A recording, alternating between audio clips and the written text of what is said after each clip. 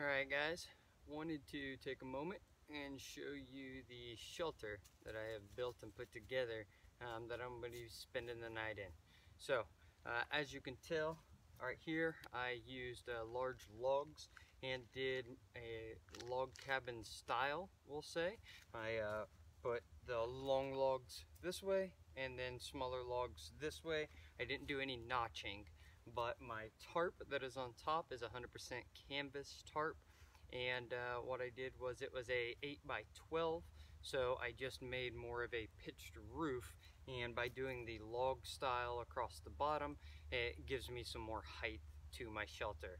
So this is more of what I would consider a shanty, and I filled in a lot of those gaps that were between the logs with other punky wood and pine needles.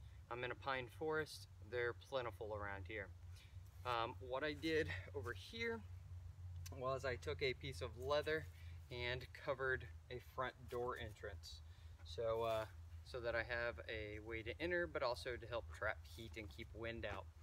Across the front, I found some old wood that was out here, looked like from a fence being torn down, and even though I did frame my shelter out in an A-frame style, have a bipod I built on each end with a cross beam, I took these old boards that I found out here, and they are screwed in place.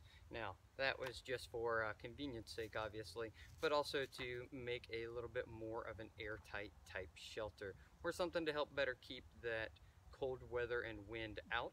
Like I said, it is supposed to get down to 32. So, I'm going to go inside the shelter and try to show you what's going on inside there. Hopefully we have enough light. It is fairly dark in there, but stick with me and I'll show you what's going on inside. Alright guys, looking inside the shelter, on my left over here is a cot, and I have two deer hides on top of it. One is a mule deer, right up there, that's a mule deer, and the one down there is a whitetail. I set my wool blankets right there. That gives me a little something of warmth to lay on top of. That scrap piece of leather I showed you in my gear, I just laid right there for now to be more of something I can put my feet on. I have a wooden crate, and I put all my cooking sewing gear down there. I have my candle there, and I have a journal that I have been reading. It is Osborne Russell's Journal of a Trapper, and this covers the years of 1834 to 1843, and this is literally just a copy of the journal. Some things may say, you know, today we traveled from here to there, and that's it. So this is something that I have been reading to just get greater understanding and respect of the traditional trapper mountain man. On my back wall, I used one of my S-hooks to hang my wool jacket, as well as put my socks. I'm going to sit on my cot here and go the other direction. In the middle swinging, you see I used my other S-hook to put my candle lamp. That is the door. So the door is a small door, and I did that on purpose. The smaller the door, less gaps for air to escape. And at the very end of the shelter, I found this wood barrel, or this barrel out in the woods, and I turned it into a wood stove. Just put a hinge, a little piece of metal here for a door, drilled some holes for air. I had this in my shop and screwed it onto the top so I have somewhere to cook or warm stuff. Then that's a rolled stainless steel.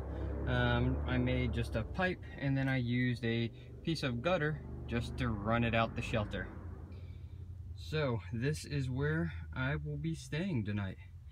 Nothing huge, but room to sleep, room to cook, and relax. Which is really what this is all about. Challenging myself to simpler way of doing things and enjoying it. So just wanted to show you the shelter from the inside. You can see all those logs that I did on the bottom, where the tarp comes down to, and the wood that I screwed across the back. as well as across the front. Alright guys, this is my Mountain Man shanty. Just wanted to show you as well that I can sit in here quite comfortably. I have probably 2 foot from the peak to my head, and I have plenty of room to do any crafts, any reading, anything that I need to by sitting on my cot and being able to work right here in front of me.